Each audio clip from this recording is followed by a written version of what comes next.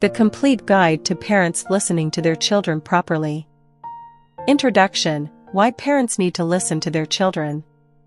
Parents need to listen to their children.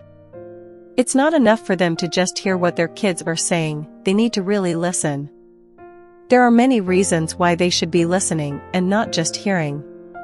1. Listeners better understand. When parents listen, they're able to fully comprehend what the child is trying to communicate. They're then able to provide the appropriate feedback or respond in a way that will help the child feel understood. 2. Listeners can identify problems and offer solutions. Parents who listen well can more easily identify problems and come up with solutions for them. They'll be able to notice when something is wrong and offer help before it becomes a bigger problem. 3. Listeners can provide emotional support. Listening well can also help parents provide emotional support. How parents can improve their listening skills. Parents often have the best intentions when it comes to their children. They are always paying attention and trying to understand what their child is going through. Sometimes, however, they just don't get it. This can be frustrating for both parents and children who feel unheard or misunderstood.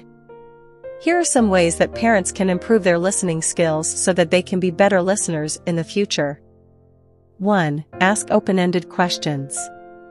2. Listen without interrupting. 3. Reflect back what you heard. 4. Ask follow-up questions. How parental listening affects a child's development. In the past, parents would read to their children at bedtime.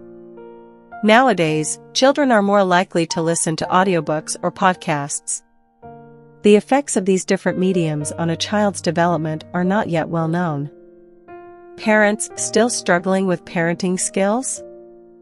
Here are 10 tips for you. Parenting is one of the most difficult jobs in the world. It requires patience, love, and understanding. There are so many things that a parent needs to take care of, but they can't do it alone. We have compiled 10 tips for parents who are struggling with parenting skills and need some assistance.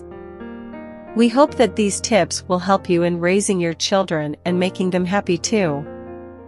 Conclusion: What is the best way for parents to listen properly? The best way for parents to listen properly is to be attentive and present.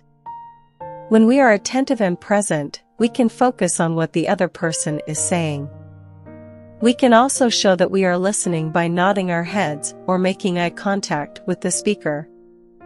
We should not interrupt the speaker, ask questions before they are finished speaking, or give advice before they have asked for it.